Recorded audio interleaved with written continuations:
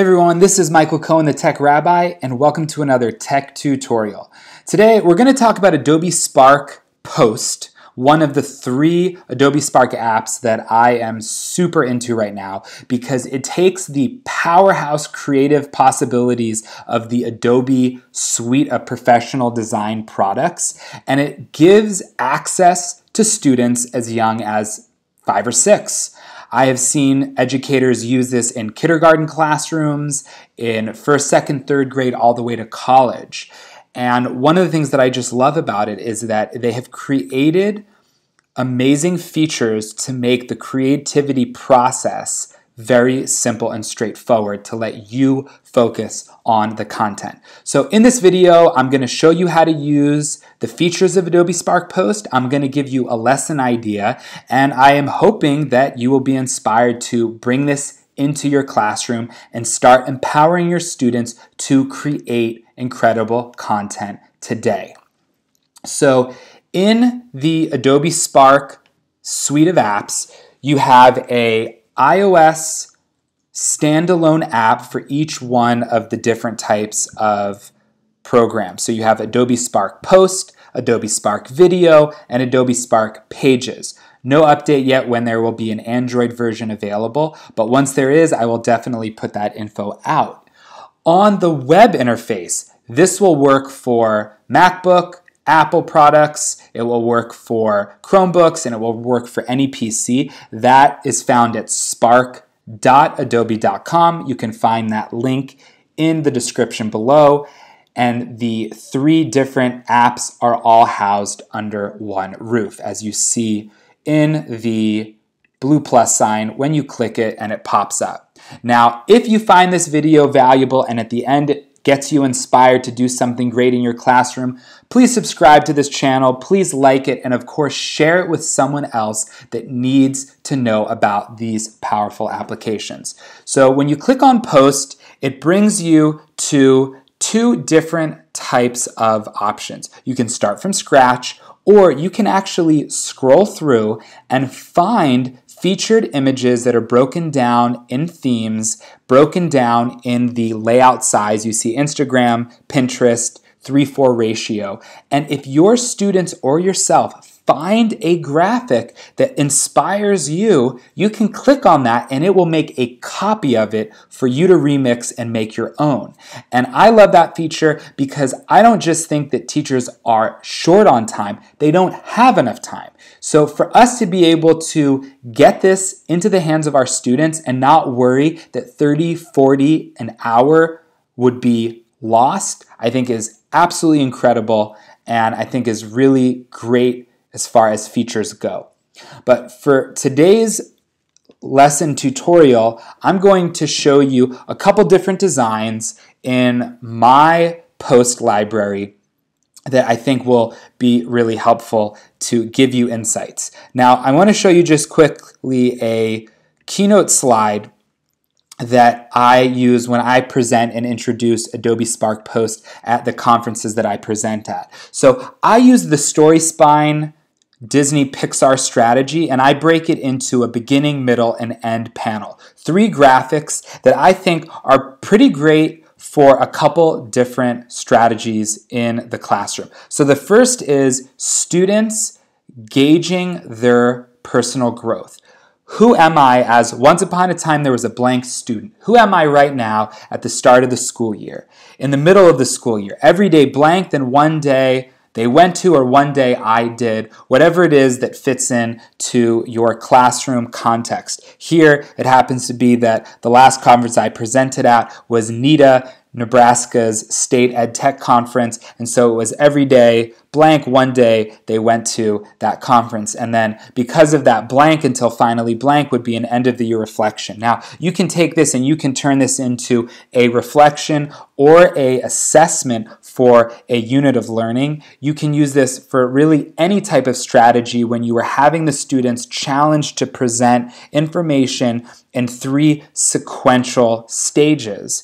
And I just feel like this is so action-packed, so powerful in connecting visual content and colors to really promote a deeper understanding or a deeper proof of understanding of information. So enough with the talk, let's start making. So I'm going to go in, I clicked on one of the designs that I've already created because I just want to break down the process, adjust it a little bit to show you all the different features that you are able to utilize to create a really powerful image. So the first thing that I did was I found an image that represented the theme that I wanted to present, which was always be a lamplighter.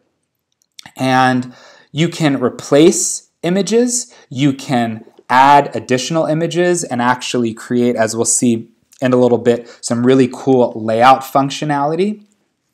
And what you're able to do is you are able to find photos here, whether you add a new photo or replace. You can upload your own photos, you can find free photos, or use one of these services that you subscribe to put those photos into the content on Adobe Spark Post. So when you find free photos, you can look up, I think when I was looking for this, I was looking up the word, I think it was flashlight, something like that. Here are a couple other really incredible images here. And let's say I decide that I'm going to go with this image here that has a really powerful, vibrant background.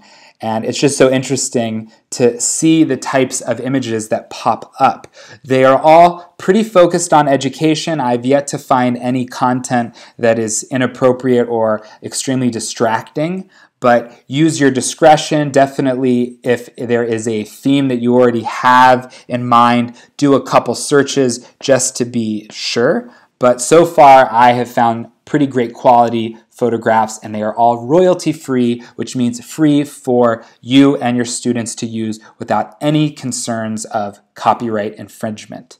So if I switch this picture to this picture here, I can start to engage with the content. But let's say I changed my mind. I didn't want to change that photograph.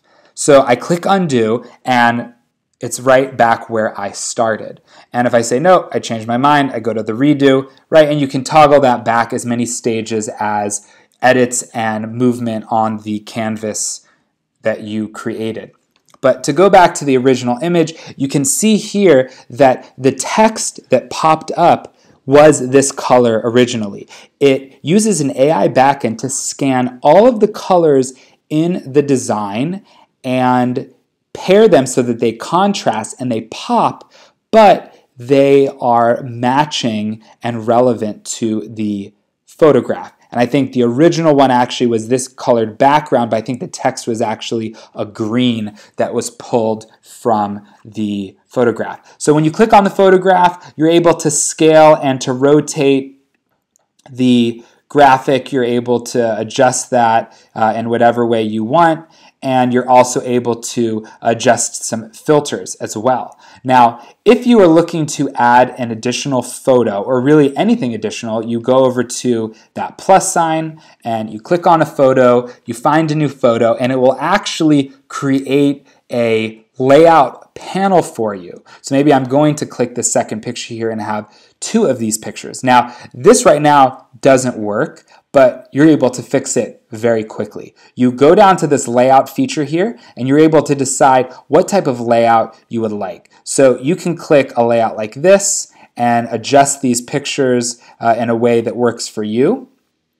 But one of the things that you're able to toggle is the space between the two pictures. Which picture is dominant? Do you want to have this picture here at the bottom be smaller, be larger? But you're able to adjust all of that, and you're actually able to also adjust the color fill as well, and you can just have a color background where you would put some text to pop.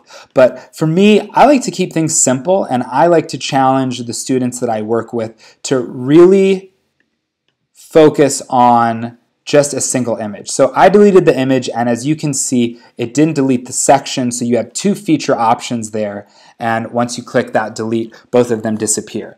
So I chose to engage with this text box right now by just clicking on it. I can change the size of it, and I can adjust it, and you can see here that these are two separate designs here with this icon, but the icon looks like it connects to the design because I use the same color as the background color here in this text box. So you're able to change the font of your design super quick. Amazing different font choices to really represent whatever style you are looking for. And once again, if you decide, oh, like I changed the font, I don't even remember which font I originally chose, once again, the undo button is your friend. So one of the things that's really powerful about this little type section is you have your primary, but you also have your secondary. And it automatically highlights and once again pulls colors. As you see here, this flower and this color right here are both matching. You're able to click or unclick a part of the text box to emphasize. So I want to emphasize the lamplighter, but when I think about it, I click on color. I don't want it to be the pink color, let's say. Let's say I want it to be a deep blue color. So one of the things that you're able to do is you're actually able to eyedrop from your graphic if it didn't pull a color that you want. So you can click on that, and let's say you wanted to use one of the blue shades of the sky here. So you click on that area that you want to highlight, it eyedrops it, you click save, and you now have the ability to adjust that secondary and that primary. Let's say you wanted to change the font. Maybe lamplighter needs to be with a really powerful script style,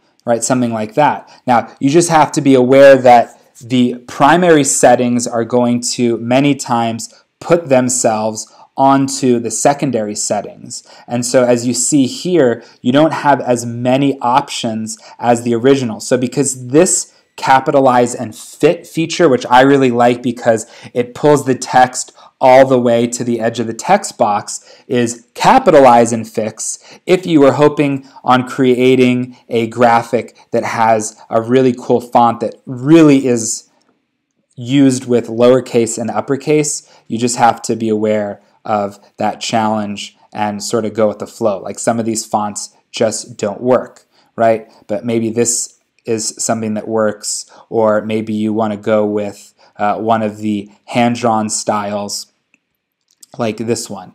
Whatever it is, you decide and you click out and you're good to go. Now, adjusting the text, you're able to adjust the alignment. If that's what you want, you can go this way and that way. I just love the capitalization. You can adjust the spacing between the words between each line. You're able to adjust the opacity. You're able to adjust the order if you have different layers of objects. But at the end of the day, all of this is pretty simple, pretty straightforward.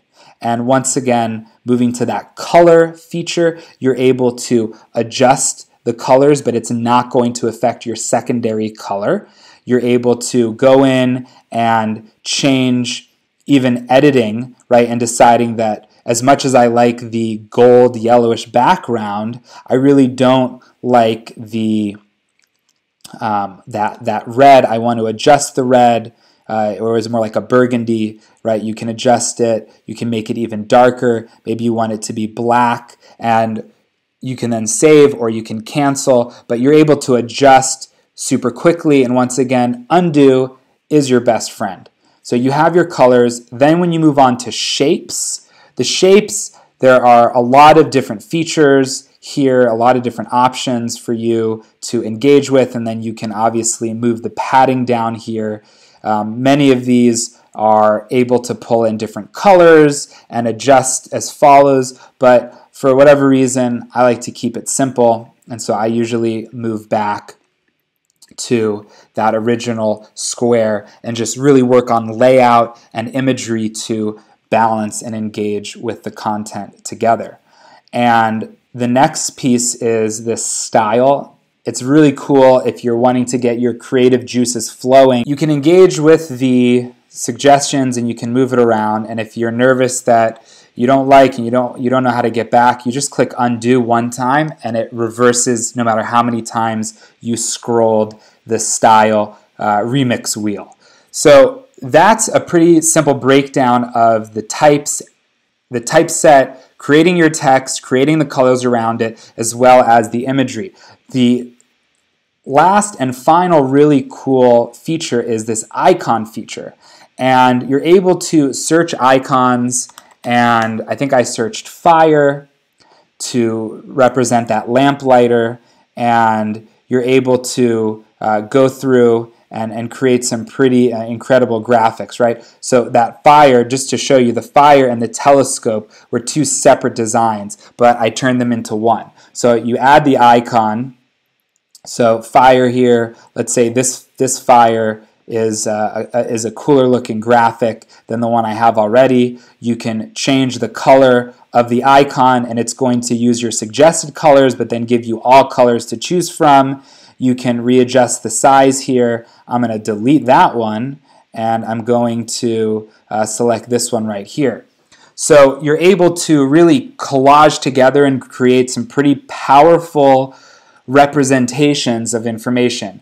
The saying, a picture is worth 1,000 words, does hold true, and it does give your students an incredible opportunity and really an empowering opportunity to dig deep into how imagery can represent and communicate the information that they want to share and that they're responsible for knowing. So that's a rundown of how to use Adobe Spark Post, a lot of the different features. There's a lesson idea that I shared with you as well, and I just hope that I provided value for you in this tutorial. So once again, please subscribe to my channel. I put up video content like this as well as a weekly vlog. I'm also hoping that you can like and share this out because I want to bring value to as many people as I can. And once again, thank you for watching.